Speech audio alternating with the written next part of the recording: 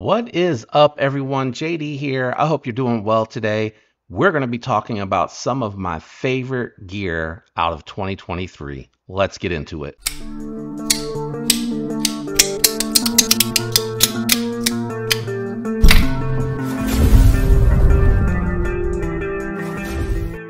Okay, so I thought I would just run through like in one video. I'm going to try to do this in one video, but if I find that it runs long, I might break it up. So I'm compartmentalizing this so that I can go through each type of gear in hopes that I can get it in one video, but if I can't, then I'll break it into other videos. So we're going to start with organizers. I think this is probably going to be the easiest and quickest to get through. And what I mean by organizers is just the stuff that I use to carry my gear.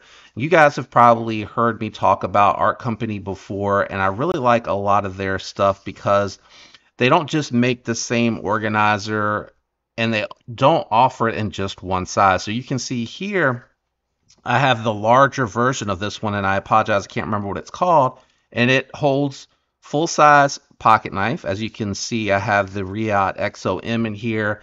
It holds a medium pen. I have the titanium precision pen. Unfortunately, they sold their business. They're no longer around, but it would hold a tactile pen as well. And I have my favorite flashlight this year, which we'll circle back to here in a minute, in this organizer. And I like this because all this gear fits in here perfectly. I'm able to drop it in the pocket, and this will be like a companion carry or a secondary knife that I would carry to the primary knife that's clipped in my pocket. And it still, when I wear jeans, gives me the option for like something smaller if I wanted to be discreet to throw down in there. So I really like the quality of these. I like the assortment that they offer.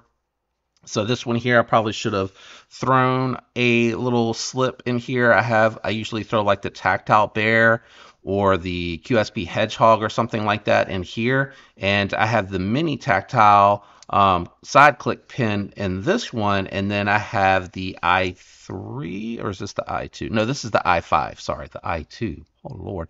The i5 EOS fits in here perfectly. So this is nice, summertime if you wanted to go something a little bit smaller, a little bit lighter.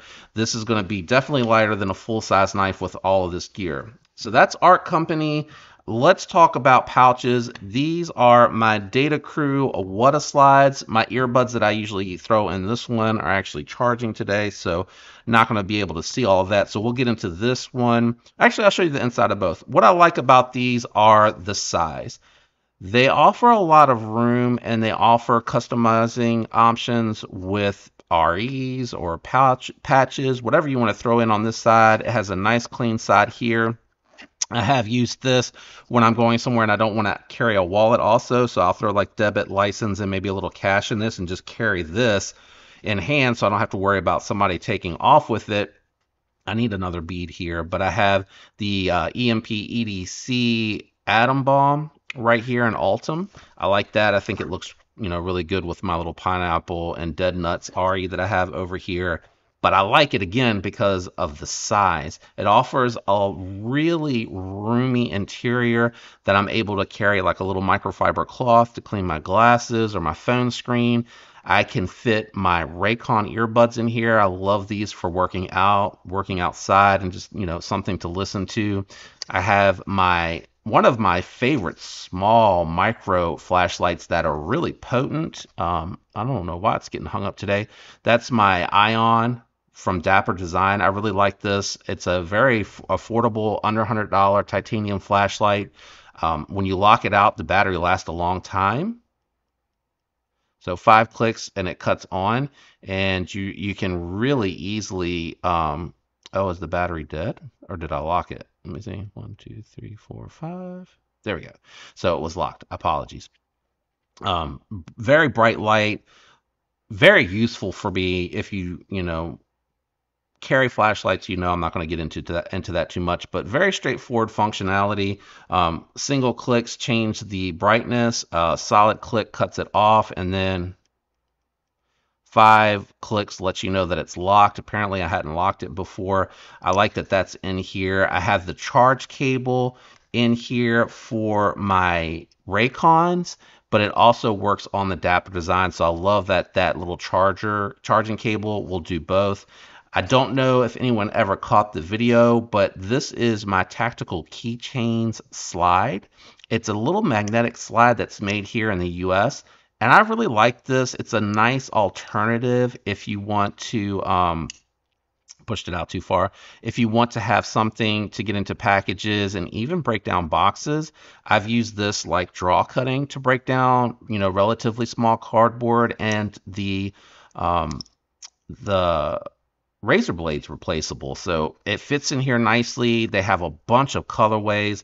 It's a really cool option, and I like the company a lot. I'm not going to get into everything here. That's everything on the right side, and then you do have the option for some more REs to customize in here, which I really like. I have my Pony Stout in here. I have Big Idea Design, Mini Side Click. I have my CRKT tool made by Scout Tools that has internal storage. I have an 8, a 6, a Phillips head, and a flathead in there. And yes, I have had to use the flat and the Phillips before. And in the back, I have alcohol pads and like 2 or 3 Band-Aids. So that's pretty much my standard loadout for here. Again, I really like it because it allows me to throw the buds in here. But if you had something, a little bit thicker that's going to go in here, it has the space for it without being absurdly thick. And they also have like what do they call it? The short slide, the mini slide. I can't remember what it is, but they have one that's a little bit thinner if you wanted to use it more like a wallet with a little bit of gear in there. And it's pretty much the same loadout in here. I have the Atom Bomb from EMP EDC, the black one here. I was able to get that through the Lefty pass around. Lefty let us pick that one. This one a little bit different though. I have the SOG Power Pint in here, and then I have the Chubb from Tapcom Knives. I rock the i3 EOS, and then again the mini pin from Big Idea Design, but it's the side bolt action. I'm not quite sure. And then I usually have my other Raycons in here and just a different little microfiber cloth again for the glasses. So a little bit different in here. I don't have the cable in both. I just kind of swap them depending on what it is. But that's all the gear for storage. I do want to talk about like alternative gear really quickly. So I didn't mean to close this. So let's go ahead and talk really fast about some pens that I picked up this year that I really, really like. And that is going to be this is the mini from Tactile. It's not really a mini. And then the mini from Precision Pen, and then you have the mini from Big Idea Design. I really like these pens a lot.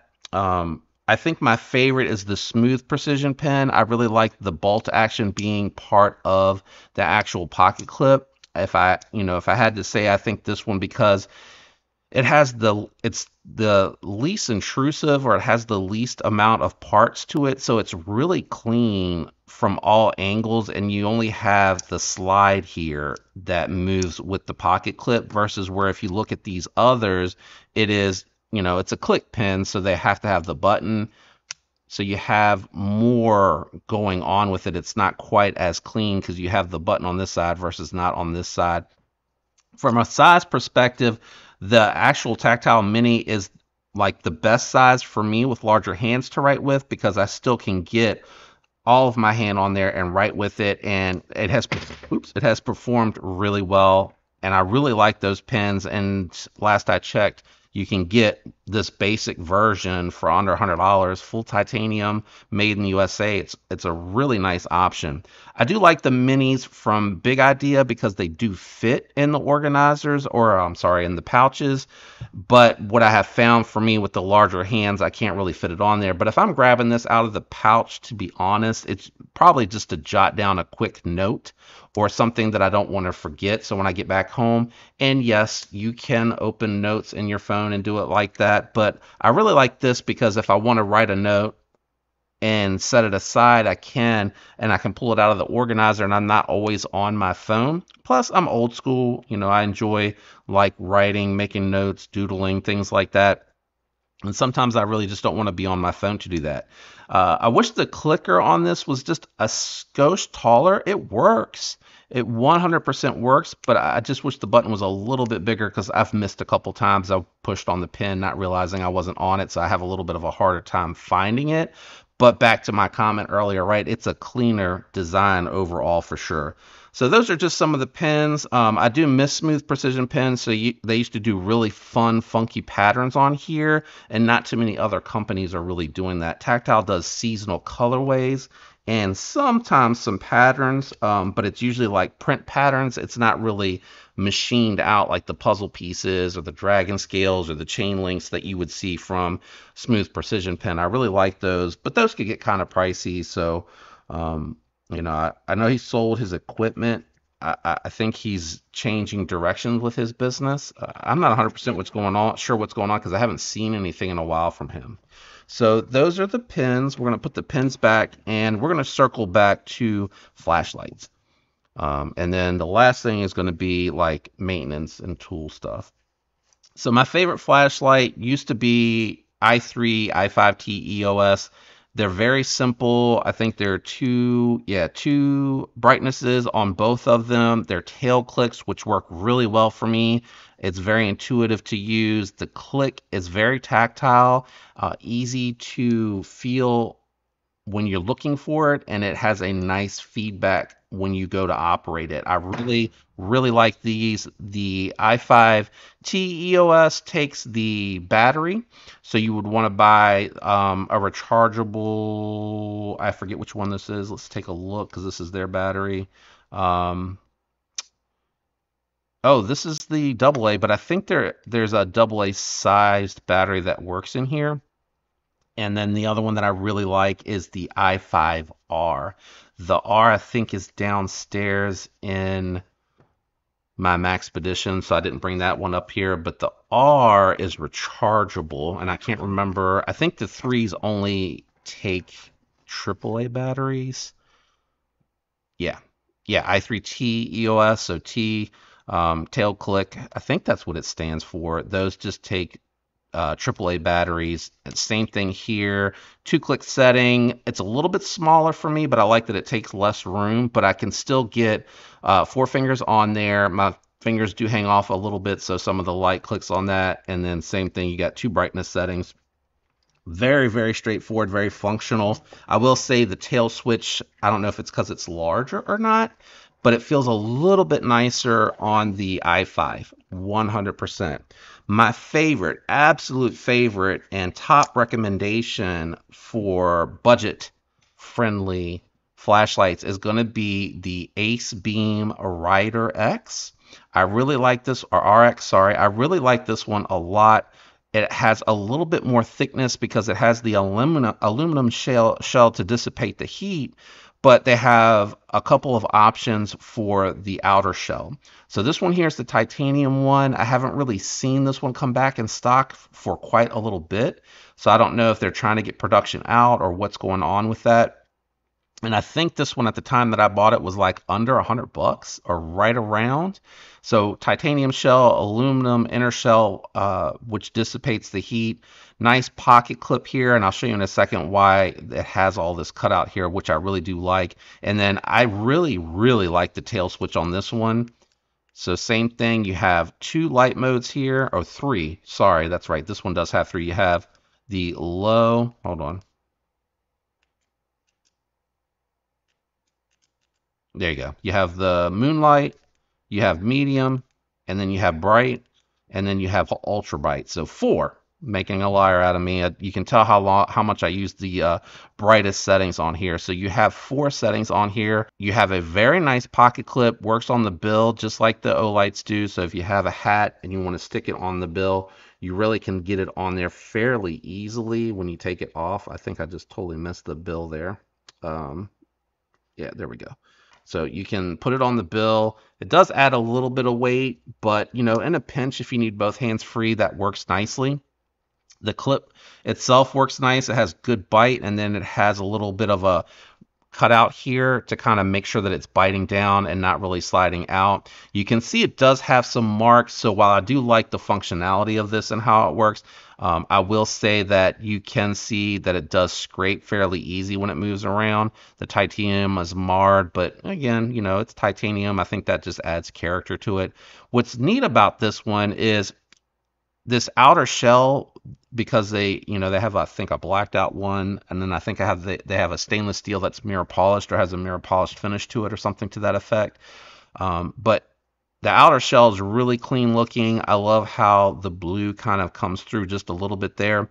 And then it has these detent balls that allows it to move over, and then you can push it forward to actually open it to get to not the tail cap, the nose cap, and that allows you to get down into the battery here. It has a rechargeable 920 mAh battery, and the battery has held up so long. I can't even tell you the last time I recharged this flashlight.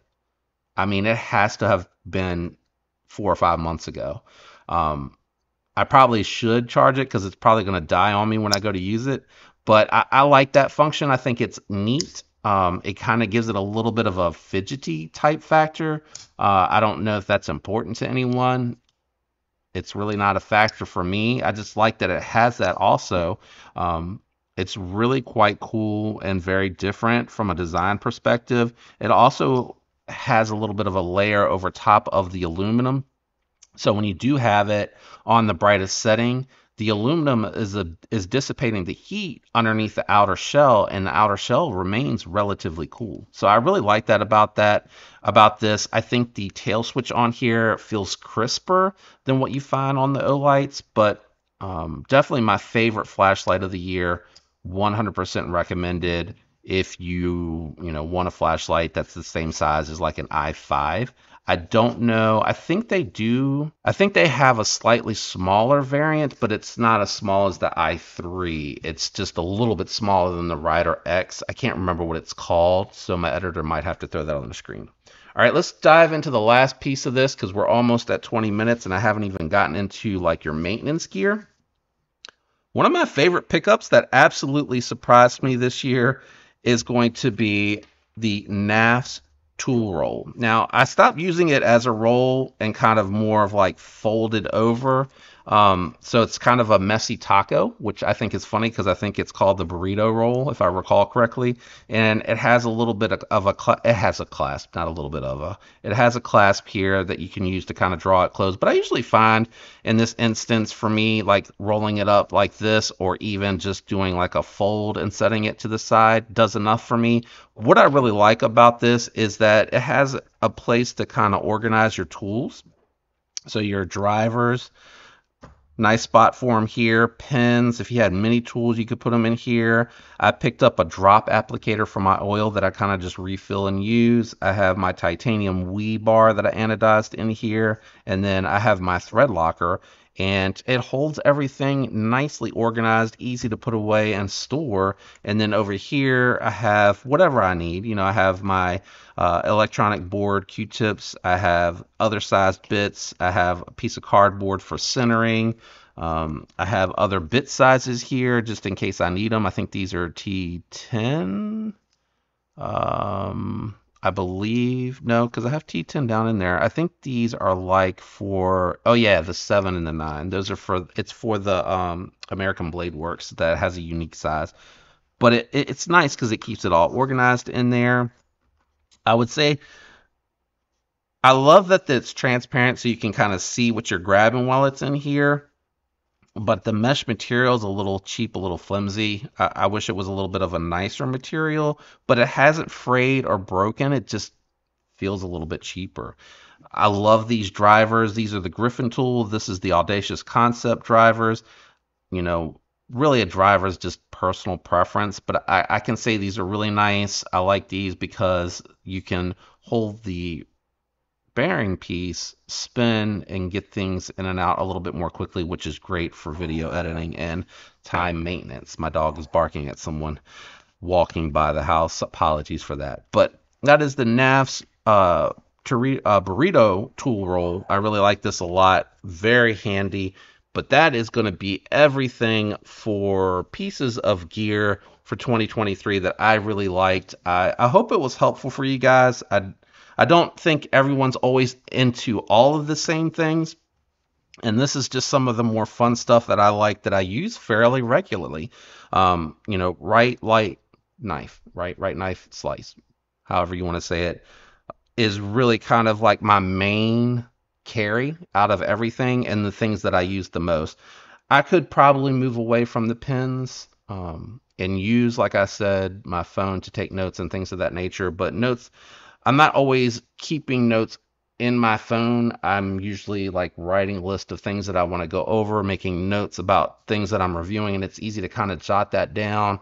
And then when I get through a notebook, I can disregard it because I do handle knives for a shorter period of time when it comes through the pass around versus my own personal ones that I carry longer. I can do more tests on them and I can give feedback on them. But I'm a small channel with limited funds, so I can't buy everything that I want to look at, and I can't keep everything that I buy, as much as we would all love that. So my collection stays fluid with the exception of a few pieces that I really enjoy that either stick around a long time, that are gifts that I keep, or ones that I like so much that I keep them.